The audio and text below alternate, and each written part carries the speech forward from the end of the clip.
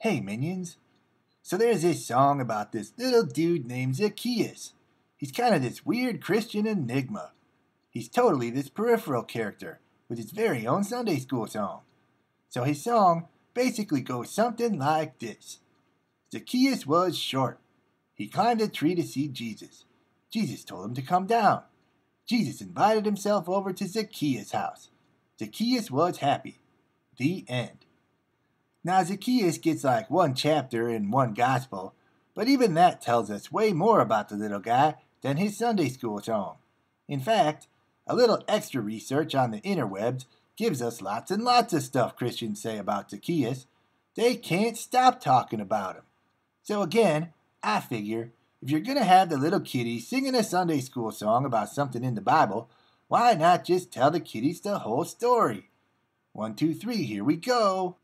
Zacchaeus was a tiny little man, and a tax collector was he. He had a position of importance with wealth and prosperity.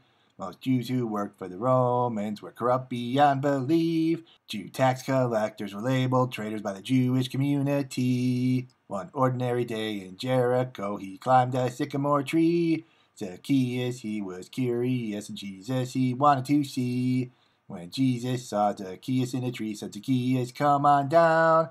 You're a son of Abraham, and I'm going to your house today. The crowd was angry with Jesus for going to Zacchaeus' place. Why would the Savior sully himself? The whole thing was a big disgrace. But Zacchaeus was a happy man. He had seen the Lord that day. He repented all his acts of corruption, gave half of his wealth away. For a guy who gets one mention in the Bible, people sure have a lot to say about a tiny little man in a tree who is never mentioned again in Matthew, Mark, Luke, or John.